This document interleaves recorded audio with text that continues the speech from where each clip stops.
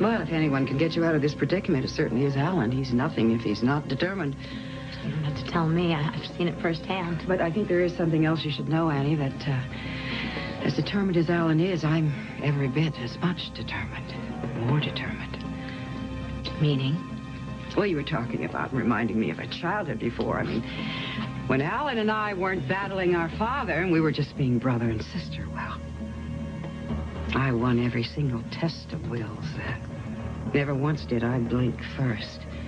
Not once did Alan ever beat me at anything. So, don't confuse me with my brother, right?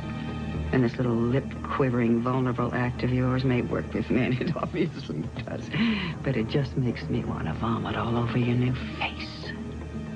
Well, my, Alex. Let's get candid, shall we, woman to woman? Mm-hmm. Here's the bottom line. Your brother loves me. Totally and completely. He can't get enough of me. And that's just fine with me because I'm not going to miss out on this second time. And there is no way in hell I'm going to let you ruin that. Well, you seem to be in a rather odd position to start tossing around ultimatums. I mean, look at you. You're nothing but a caged animal here. You're Alan's pet rat.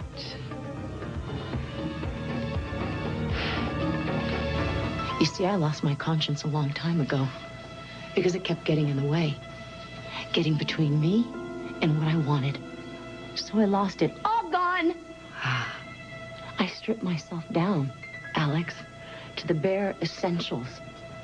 Eat or be eaten. Kill or be killed. You see, that's the beauty of me. I just keep coming at you. I'm the gift that just won't stop giving. Alex, and if you don't believe me, I suggest you phone your little friend Reva and ask her. Oh, no, that won't be necessary. I believe good. I believe it. That's good, Alex, because this is where it stands. Alan has decided he can't live without me. And nothing, and I do mean nothing, is going to come between that. And if you try and change his mind, I swear to God, you will make an enemy you do not want to have. You know what? I appreciate your honesty. I really do.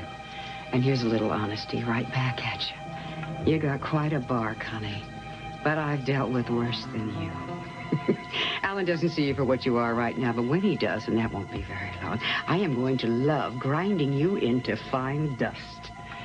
You're good. You're real good. But you're not a natural-born shark like me. So enjoy it while you can, because it's not going to last. We'll see about that, Alex.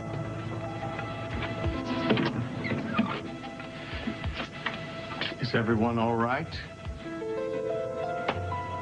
Everyone's fine. I think Alexandra and I understand each other perfectly now. Oh, absolutely.